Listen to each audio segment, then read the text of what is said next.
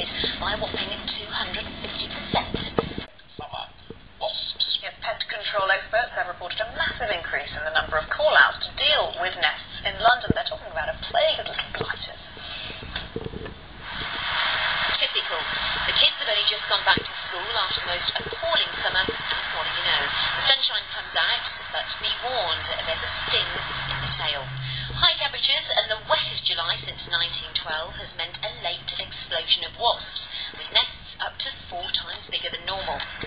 Across the southeast, emergency call-outs have rocketed by 250%. We're having some customers that are waiting 2 weeks or so because we just can't keep up with the demands. The deluge of rain during June and July kept wasps out of sight, but now, encouraged by the sunshine and the extra moisture, they're swarming in their millions. The seasons have been somewhat topsy-turvy this year, of course. We had the mild winter, the relatively warm spring. Summer has been a total washout, but what it has meant is that more queens are able to survive, and that means building more nests, and multiple nests at that.